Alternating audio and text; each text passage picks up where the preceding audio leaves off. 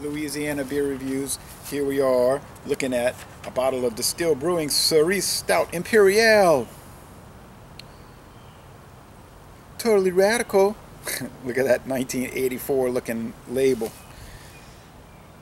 It's a Belgian-style Imperial Stout aged in bourbon barrels with cherries. From Bloomington, Illinois, introduced in 2010. This beer is 11% alcohol and 81 IBUs. I see that Master Beer Reviews already reviewed it, and I will be watching his review. Chocolate-like aroma, let's see about that. Subtle notes of cherries and oak as a prelude. Now, I like to read these descriptions and see if it matches up. Usually it does. Rich, bitter, dark chocolate malt combined with tart, cherries, and oak tannins that most definitely electrify this Belgian-style Imperial Stout smooth silk body and bone-dry finish. Smooth, silky body, bone-dry finish. Let's see about that.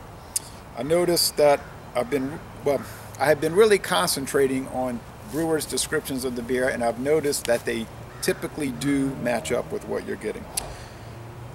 Story behind this beer, they sent it to me. I got it yesterday. It was on my porch when I got home in a nice box with an interesting styrofoam like a holder inside the box that would hold like 8 different beers. And just a little bit, all it required was a little bit of the packing plastic, the shock absorbing plastic. And I got this because the Vertex IPA I sampled was bad, like came bursting out of the can, and it tasted bad. And they told me, we watched the video, they just contacted me and said there's something wrong with that beer. There's no way it's supposed to be like that. So they sent me 4 new cans. I tried one this morning. It was fresh and it was wonderful, and I scored it an A. It was everything it was supposed to be. And then Katie says in this letter, and I wrote her an email today and I said it was an A the second time, and she said we're very happy about that.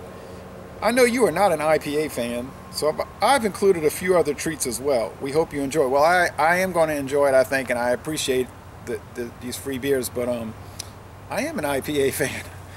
I wrote that to her in the email a little while ago. I said I like good IPAs. I'm going to keep saying that with all these videos because some people have this impression that I don't like them. I do. The good ones. Side note, the bottle of Cerise Stout Imperial I've included is a high fill from our recent bottling run. It's not even available for sale in Louisiana yet. Though the beer will still be delicious, we do not recommend cellaring it due to the lack of head space in the bottle. It will best be enjoyed fresh, and yes, and that's what's going to happen right now. I had never heard that expression before. High fill. What is a high fill? I don't know these terms. It's filled high, but is that a special kind of way of the bottling or something? Okay. I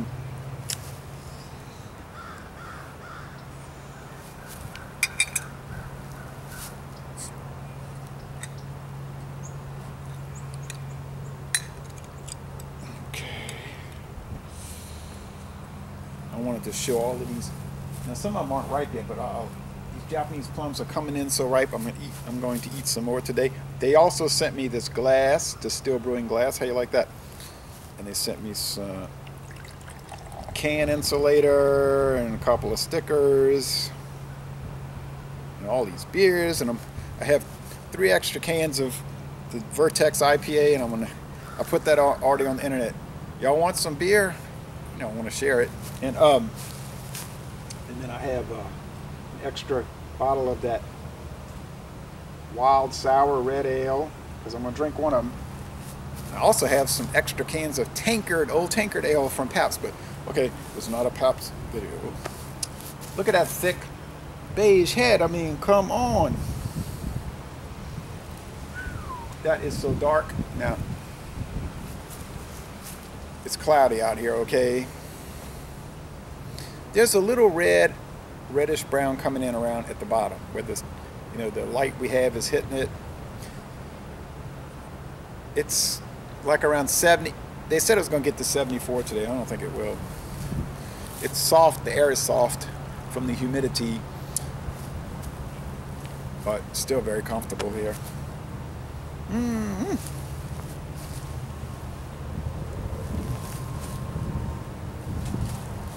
I don't really like cherries in beer, to be honest, but it's not about do you particularly like cherries in beer. It's about, is the beer well made? I try to say that in these videos. It's not a personal preference issue. It's a quality issue. I'll be the first to tell you I don't care for wheat beers. I never think I want to drink a wheat beer. But I do reviews, and there are some fantastic wheat beers.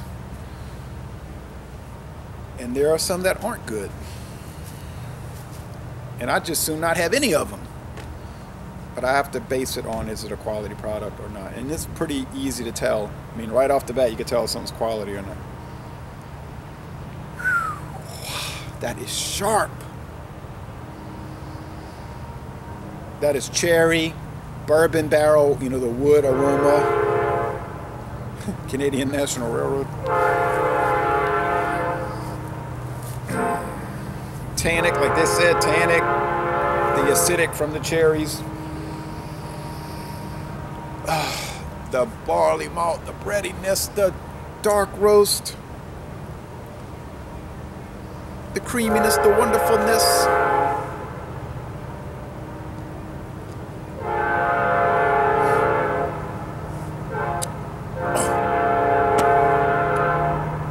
Don't gulp an 11% stout,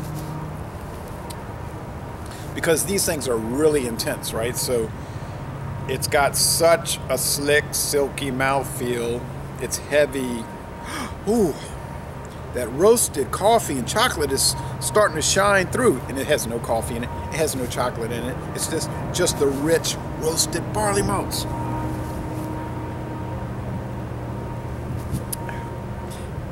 I really could chug this beer. I mean, I would never do it.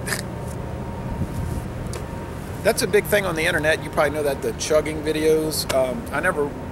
I don't watch them because I'm not interested in them. But that's a big thing. And some people will say sometimes, when are you going to do a chugging video? I'm just not going to do it.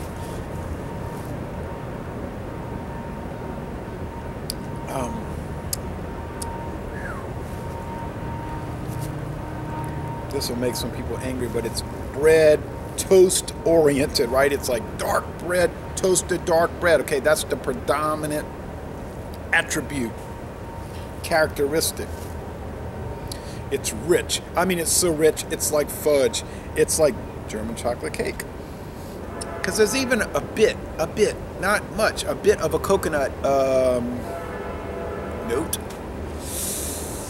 And the bitterness is there, and it kind of like builds, like when you drink, the sip goes like up to bit, but it's not high bitter, but it goes up into the bitterness area, which is nice because it balances out this sweetness. Look at that head, all that foam. Dynamite. It is a bone dry finish. I mean, it's a bone dry finish. It rivals Bud Light. And somebody was saying, how do you mean it's dry like Bud Light? Because Bud Light is like, it finishes so crisp, it almost makes you thirsty. It's like well, it's probably by design, right? So you drink more of it, it makes you more thirsty, you drink more, and it makes you more thirsty, you drink more. That's why it's the most popular beer in America. So I'm drinking this out of a shaker. You probably could drink it out of maybe like that highball glass I use oftentimes for my stout reviews, or for whatever beer glass you may desire.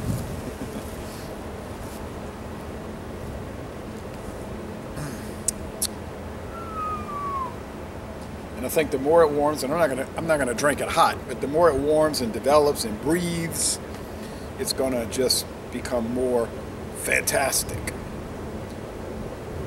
It's not available in Louisiana at this time,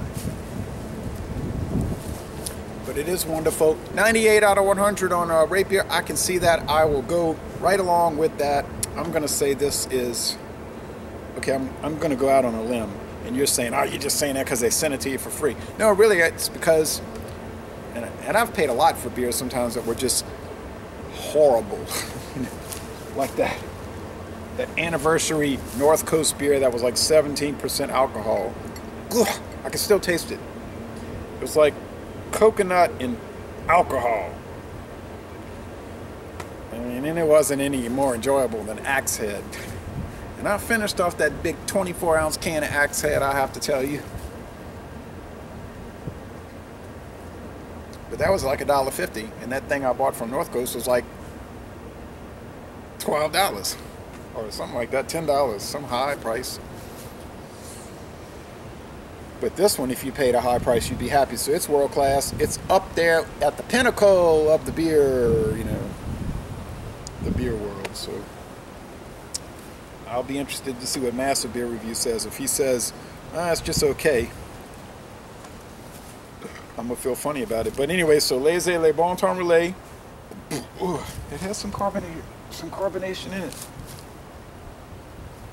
A world-class Imperial Stout, one of my favorite types of beers. And I'm going to end this rather lengthy review, sorry for that, by saying y'all come on down to southeastern Louisiana